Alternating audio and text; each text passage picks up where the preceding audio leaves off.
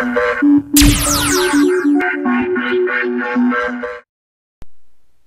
is up, guys? Robert here from Swaff Gaming. Got you a little tutorial today. I'm going to teach you how to get the best possible settings with your little mini Dazzle.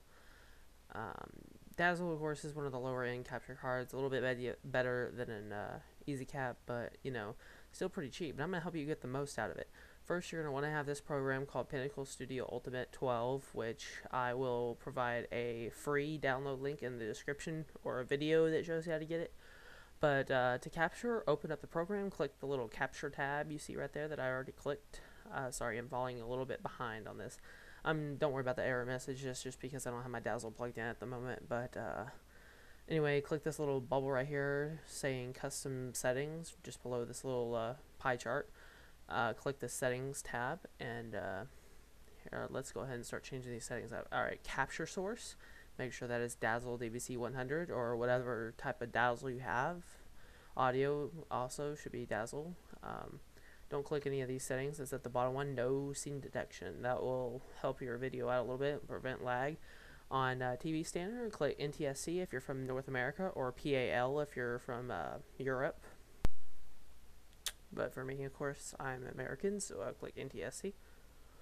And as for aspect ratio, click 16:9 to fill the entire YouTube video placeholder or whatever. As for go on the capture formats tab, for presets, click MPEG 1/2 under custom settings, or just click custom on the settings thing. MPEG type 2. Resolution, the max possible for your capture card. So like if you have a Dazzle, of course it'll be 720 by 480, or if you have an HD Dazzle, I think the resolution is 1280 by 720, not 100% sure, but click the best possible resolution. For kilobytes per second, make sure that is 8,000. That is what the Dazzle supports. You go any faster or lower than that, the video will be either sped up or slower. For compression, MPEG layer type 2. Make sure the top little squares checked in and shaded. For sample rate under the audio, 48 kilohertz. Should be set at that automatically, but make sure that none of these settings are checked. Under project preferences, for project format, make sure it's NTSC widescreen, or if you're from Europe, PAL widescreen. Sorry, one sec, let me get a drink of water. As for durations, you shouldn't have to check any of those, mess with any of those settings. When adding the disk menu, make sure you do not create chapters. Don't create chapters. You don't have to worry about how many seconds, because you're not making chapters.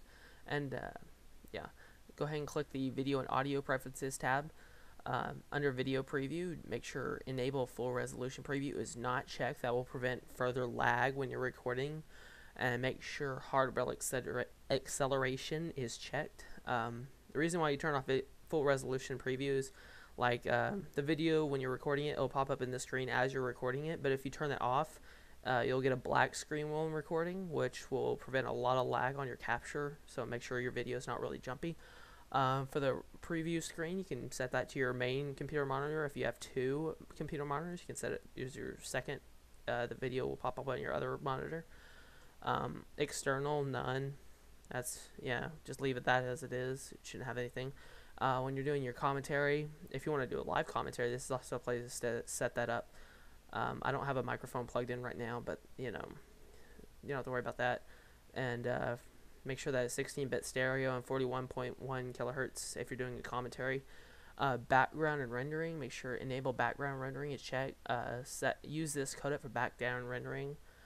MPEG 2 best output to disk. Surround sound, that is not enabled because Dazzle does not support surround sound. And as for your settings, that's pretty much done with your settings. Now here, keep getting that stupid error because I have my Dazzle plugged in, but go ahead and click this little camera icon. Video input. Increase your brightness a little bit if you want to. This is optional, but I like to increase the brightness so people can see everything perfectly. Contrast, you really don't have to mess with that too much. You can increase it a little bit if you want to, but as for sharpness, do not increase it by that much. If you over sharpen it, everything just looks all weird, and I don't know how to explain it, really comic-y, and it's just weird. So just increase that to about where I have it right there. Hue, don't mess with that. That's just basically changing all the colors to something, you know, like yellows will turn blue, just weird. As for saturation, I like to increase that a little bit because it gives everything, it makes color corrections a lot easier, and makes everything look a lot better. It gives it more of an HD PVR kind of look to it, because PVRs have really good color quality to them. For video input, if you're using the like the yellow cable only, the RCA composite cables, whatever, the typical cables, click that. If you do have an S-Video cable, which is what I use, which I definitely recommend getting these guys. I mean, seriously, you're jumping from regular Dazzle quality to almost PVR quality instantly just by getting a simple $5 to $10 cable. They're really cheap, buy them on eBay. Trust me, it's worth investing the extra couple of dollars. They increase your quality so much. After you're done capturing, go to the edit tab and drag your video down to the timeline. Cut the video up any way you like it. You can do a commentary over it, but once you're done with all that, go to the Make Movie tab under File Type. Go down to MPEG Type 2 is the best quality. I've done research and I've done personal tests. Found out MPEG Type 2 is the best renders. Under preset, make sure it's HD 720p. Will make it the best possible quality for YouTube. Now click the settings right next to the create file. Click the settings thing. Under make file, make sure the file type is MPEG Type 2 and click preset custom. Audio compression settings, you really don't need to mess with this stuff. It really doesn't matter. On the settings, under video settings, make sure it's variable bit rate. For the data rate, make sure that it is set to 8,000. Scroll it over. It will probably be on 6,000. Make it 8,000. So it will be the exact same as you captured in. You won't lose any quality from your original capture when you render it out, which is very good.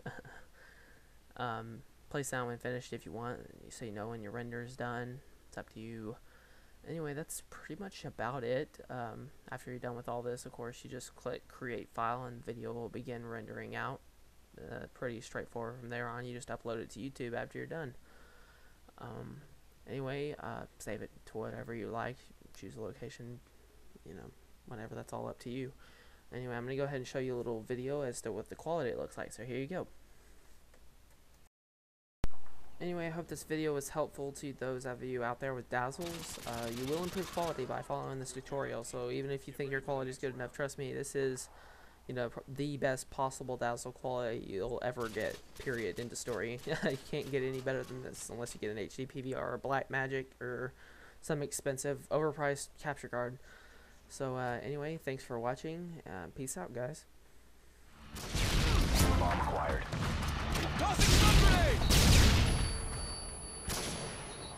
We got the bomb.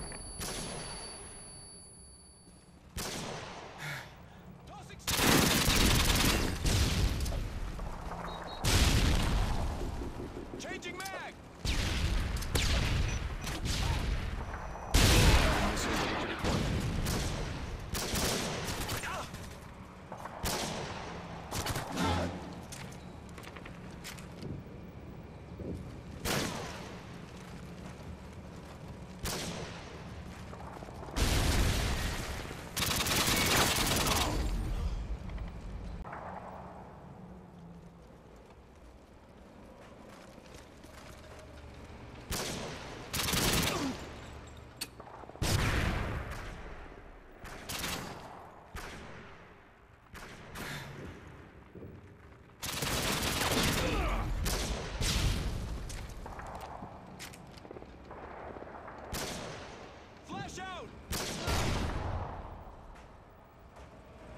To you now.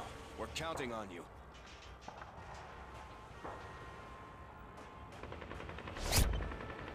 Time's almost up!